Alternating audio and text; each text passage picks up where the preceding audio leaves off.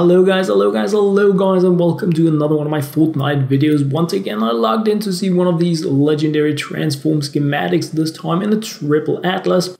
I decided to pull out my rescue trooper Ramirez, go in there, check it out, and ended in an amazing team that also wanted to one-up the difficulty so that we could get a few tickets and additional springing on gold. So that's always really cool. Normally when this happens in the end game, it is because people know what they're doing, so it's always really cool to hit a group like that. We had a constructor in the team, so I popped down some materials. Others did that as well. It's like, in my opinion, the best way to go by things, just to let those that are really good at any given role to go have fun with that.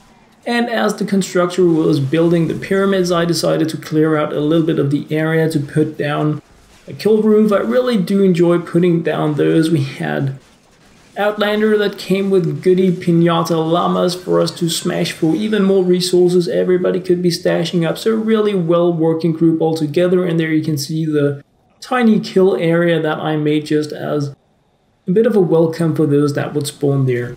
I was of course toying around with the new Easter egg launcher just as with my other weapons, and what I really wanted to try to see while playing this mission here, especially since it was power level 107, was how does this new weapon work here. I've been testing it out on a lot of different missions, but this here is like pushing the limits a little bit of my power level 106 weapon, and it was decently efficient here. The energy weapon really, like that part of the weapon really shined here. We were up against fire element husks, something where you would normally take a water element weapon, but I mainly tested out really with damage from my energy weapons, and the Easter egg launcher was really cool against that.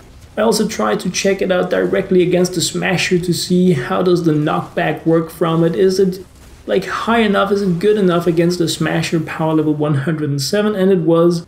It could efficiently knock back a smasher after a few shots, not just with the first shot, so it is not as efficient as a bazooka for instance, or the dam buster, but it was good enough for that.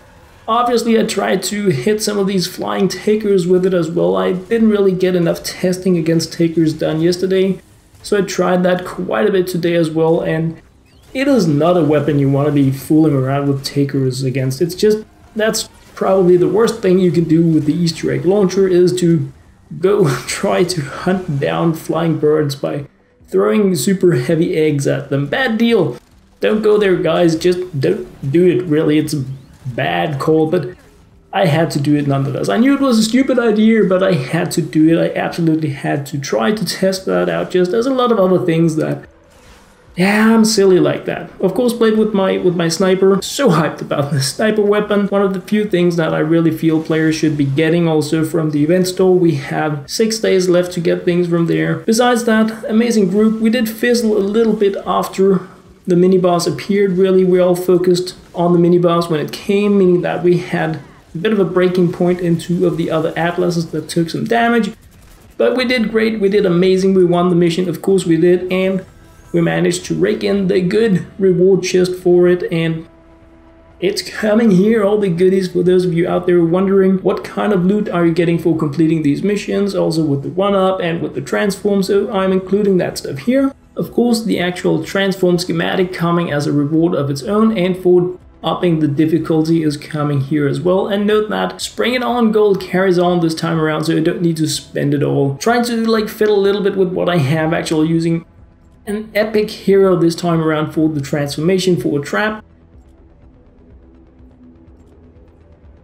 Got another gas ceiling trap, so that was cool, but not really what I hoped, since I would rather not spend my daily mission currency for a freeze trap in the event store, but now it looks as if I have to do that. Regardless, guys, that was what I had to share. Another one of the like freebie legendary missions. They're just flooding the game right now. It is so fun to be farming these. I do hope you guys enjoyed. For now, guys, and as always, thank you very much for watching.